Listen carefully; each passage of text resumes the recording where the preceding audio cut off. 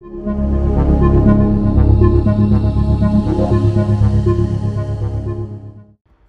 everyone, my name is Allaire. I work at our studio, and I'm here today to talk about a new scientific and technical publishing system called Quarto, and then specifically how Quarto can be used with Julia. So a little bit of a roadmap. I'll cover first what is Quarto, where does it fit among other projects you might use or be aware of.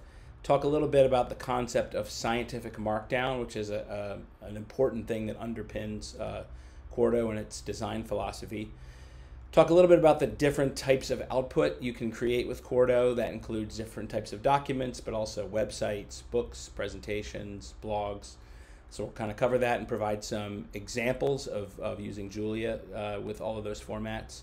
And then take a little more of a deep dive into Quarto and how specifically it works with Julia, and how some of the ins and outs of that, how some of that can be made better, etc. So let's start with the very basics, which is what specifically is Quarto. You might actually be familiar with other systems that are similar to Quarto.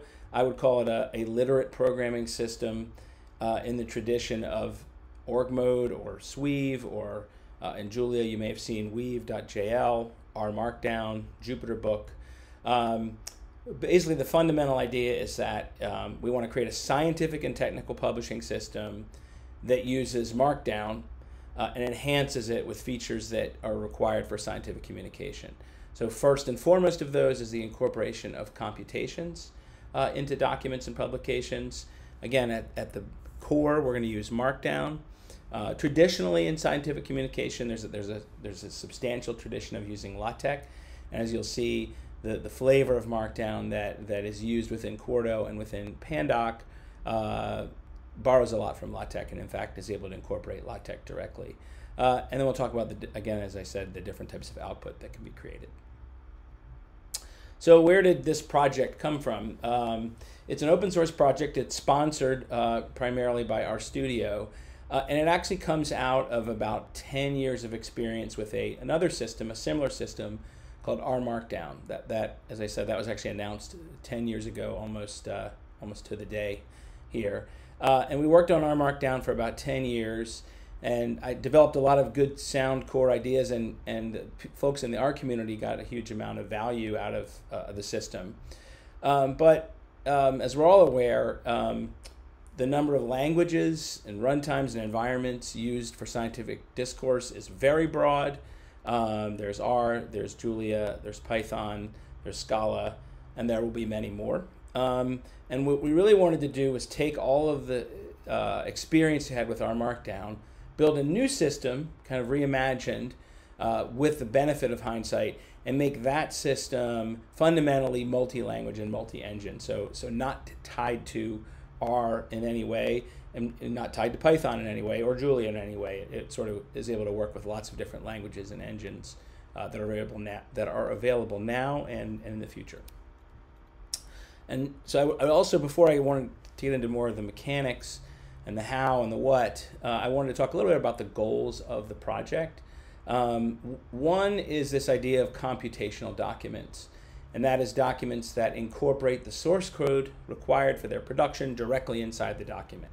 And this can take the form of notebooks, which we're all familiar with, but also there are plain text flavors of computational documents. The goal here is principally reproducibility, the ability to replicate the studies and documents and analyses that we create, and also automation. Automation leads to reproducibility, but it's also a significant practical benefit to working this way. So we want to provide a system that makes it easier than not to create computational documents. We have also this idea of scientific markdown, and I'm sure many or most of you are familiar with preparing scientific manuscripts, and you can see here, if you try to use a tool like Microsoft Word, it might be relatively smooth going at the beginning, but the requirements of technical documents quickly escalate and make a tool like Word quite unwieldy. You may have used LaTeX, which starts out, you can see the red line here, at a higher bar of difficulty of use, but it's a relatively flat curve once you climb up to that bar. So LaTeX's been a great system for creating technical documents, but it is not the most accessible.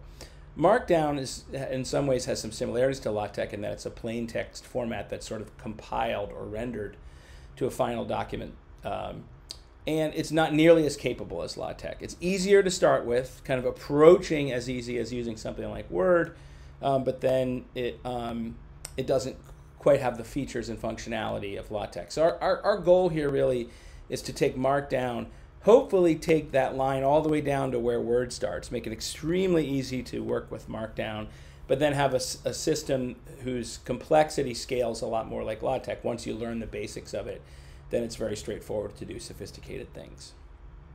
And another goal is this idea of single source publishing. The content that we create oftentimes needs to go to multiple variations of HTML. They may need to go to print.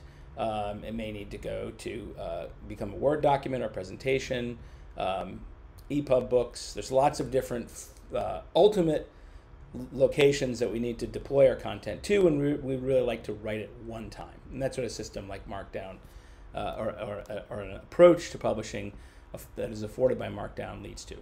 Okay, so let's take a simple concrete example of Quarto. This is a Markdown document. You can see on the top there's some metadata, which gives basic information, title, author, also points to a specific Jupyter kernel to use, in this case Julia 1.7. And then you see some Markdown. You see a code block there, an executable code block. It's got a little bit of Julia code in it. It's got some other metadata in it, some options specifying a label and a caption. And this is a complete Quarto document, and what you can see on the bottom is we can render that document to a wide variety of different formats. So let me show you a little bit of what that rendered content looks like. You can see HTML is a web page, PDF. You can kind of tell from the typography that this is something that was produced by LaTeX, but that's a PDF variation of the same document produced from the same code. You can see a Word version of the same document, and then a PowerPoint slide produced from the same code. So one set of code producing multiple formats. I want to dig a little bit more into this code cell construct, because if you're familiar with Markdown, you've seen just a normal tick, tick, tick Julia would be like, I would like to include some Julia code for the reader. Those braces around the Julia indicate this is an executable code block, which means it's going to be run when rendered. The code is executed and its output is included in the document. You can see on the top there's some special comments that provide options. In this case, echo false means don't show the source code. And there's a whole bunch of different options. I won't enumerate them or recount them all here, but as you can see from the slide, lots of different ways to control how output is handled from code cells. Talking in a little bit more depth about kind of how the rendering pipeline works, there I was showing you a QMD file, which is a Markdown text file, and it's essentially picked apart into Julia code chunks and Markdown.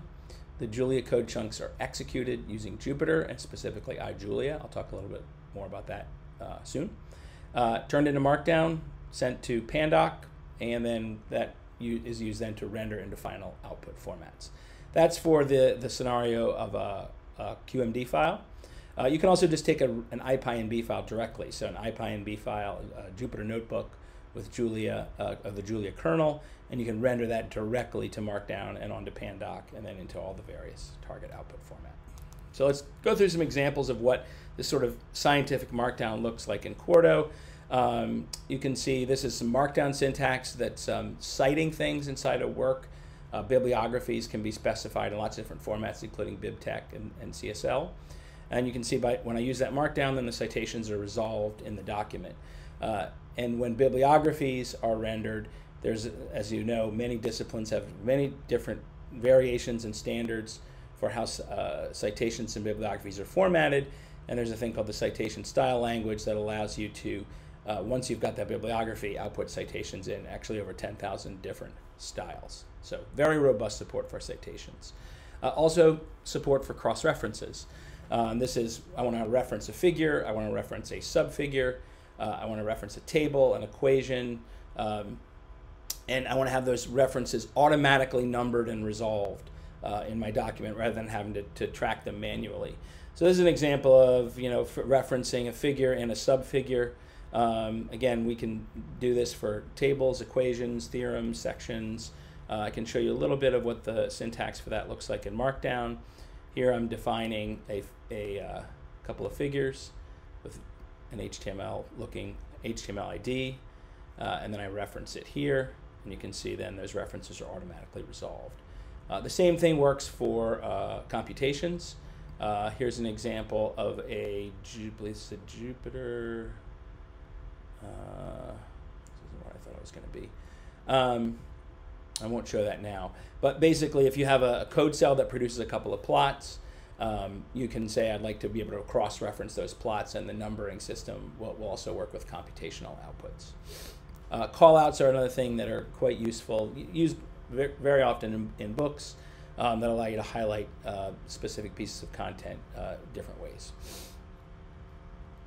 And then if you're familiar with LaTeX, the LaTeX grid system, there's quite a bit that can be done to do sophisticated layout of pages, including the use of one or both margins, kind of putting notes in the margin, putting content in the margins, having figures or code span to use the full page while still maintaining an optimal reading width.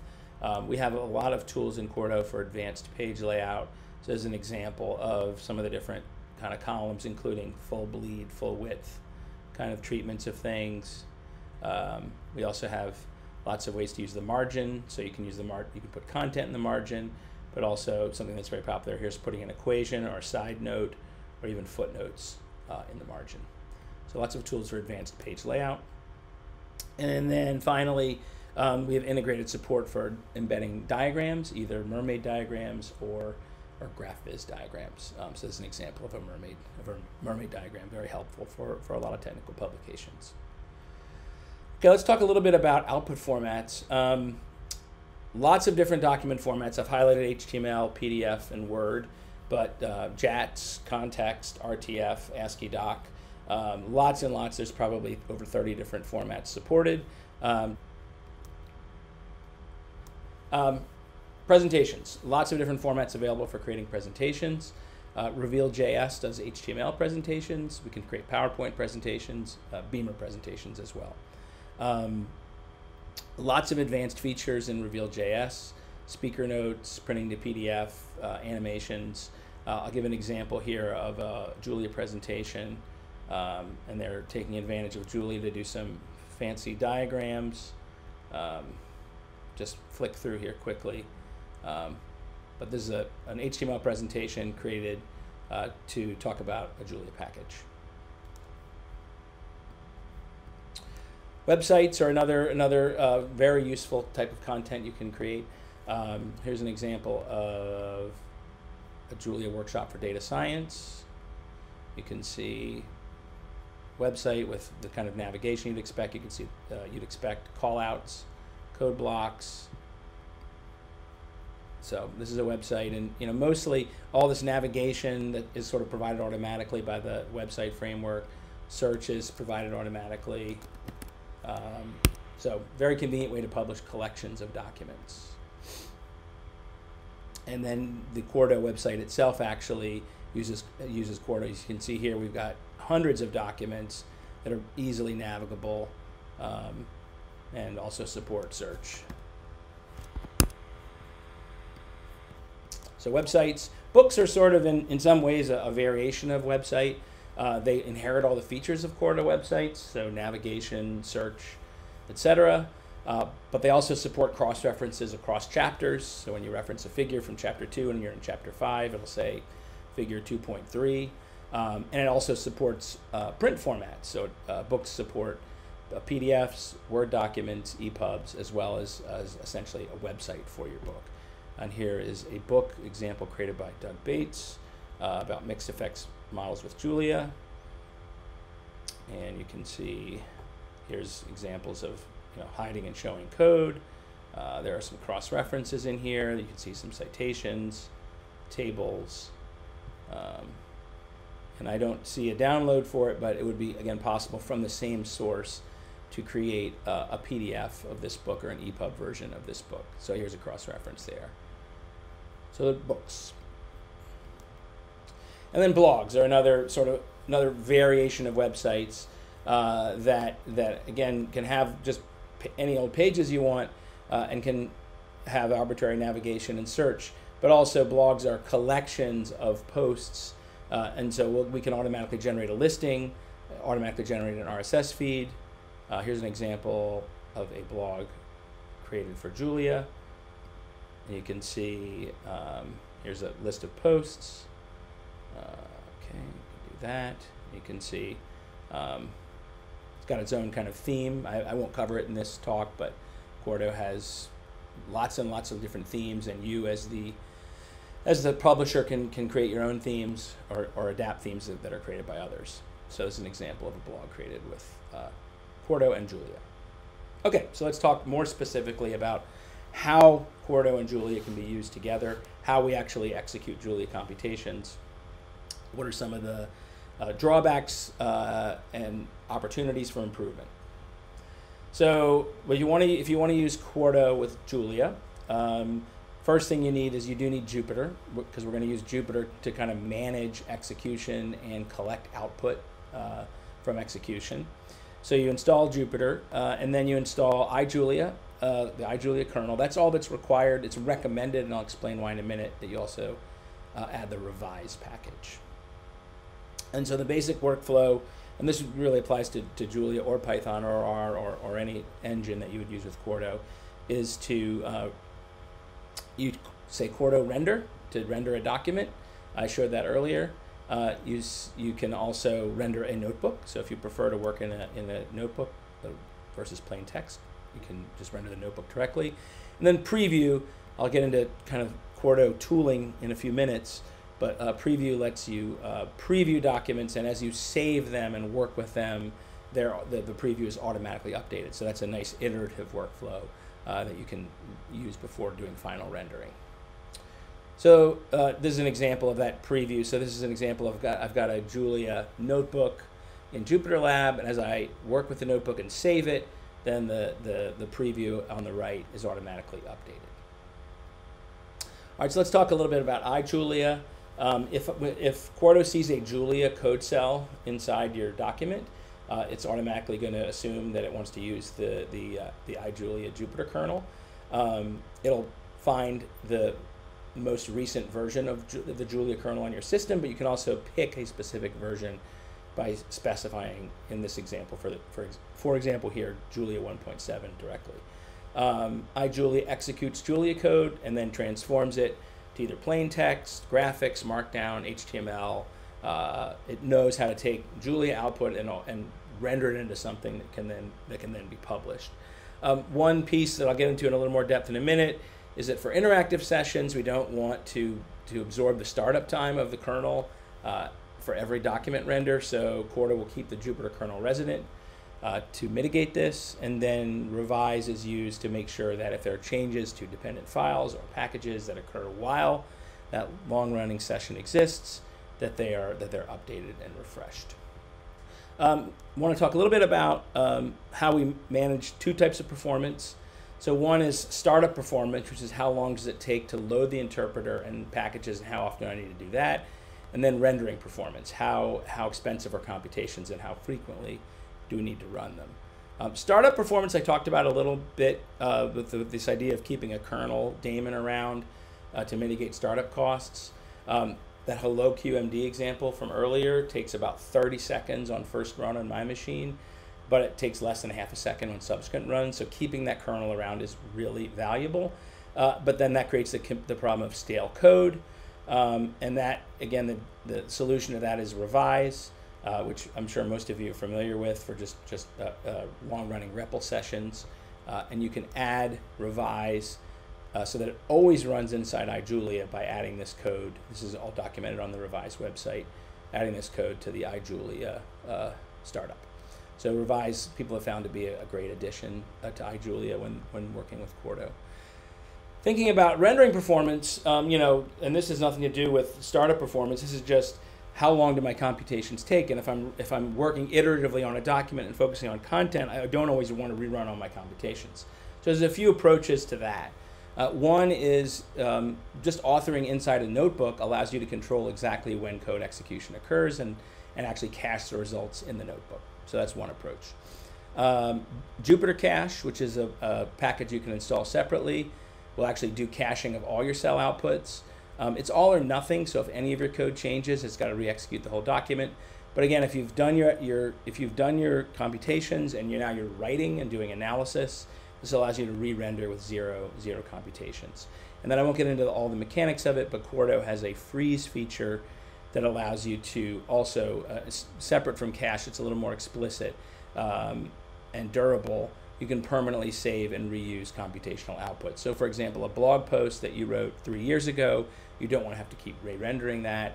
And so that can be saved. Or if you're deploying code to a server that may or may not have the permissions and software required to render, you may want to render everything locally, have it freeze, and then deploy the kind of frozen execution results onto the server.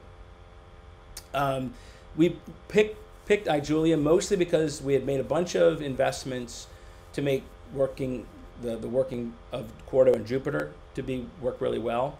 One was this kernel daemonization and caching work. IJulia also had implemented a lot of primitives for supporting MIME outputs from Julia results, and that's including the ability to output raw LaTeX, which ends up being important for some more sophisticated tables. And the fact that as a format, IPyNB was supported in a bunch of popular notebook front ends, JupyterLab, VS Code, etc. So I think it aligned well with a lot of infrastructure that both we had and that users were taking advantage of. But it's definitely conceivable that the other notebook or literate programming systems like Pluto or Neptune, they could be integrated as an alternative to IJulia. So that's something we'd certainly be interested in talking about. The execution engine system is intended for future extensions, and it's pluggable. So it's something that we could definitely do. A little bit about tools. We have a VS Code extension for Quarto, which I won't go into exhaustive detail about all the different features, but it's a pretty deep feature-wise. Specifically as regards to Julia, it integrates with the Julia VS Code extension. So here I've got a Julia QMD document, and I'm doing render and side-by-side render and preview. Here I'm actually able to run, you can see run cell. I can run individual cells in the QMD, and their results are put in the interactive Julia session that's running in the terminal, as well as the plots displayed. And then we also integrate with the Julia VS Code extension for code completion. So lots of good productivity tools available if you're a VS Code user. As I showed before, we also integrate pretty well with JupyterLab. You can run Quarto preview on a notebook, launch it in JupyterLab, and then as you're working with it and you save it, there's a browser preview of it that refreshes automatically.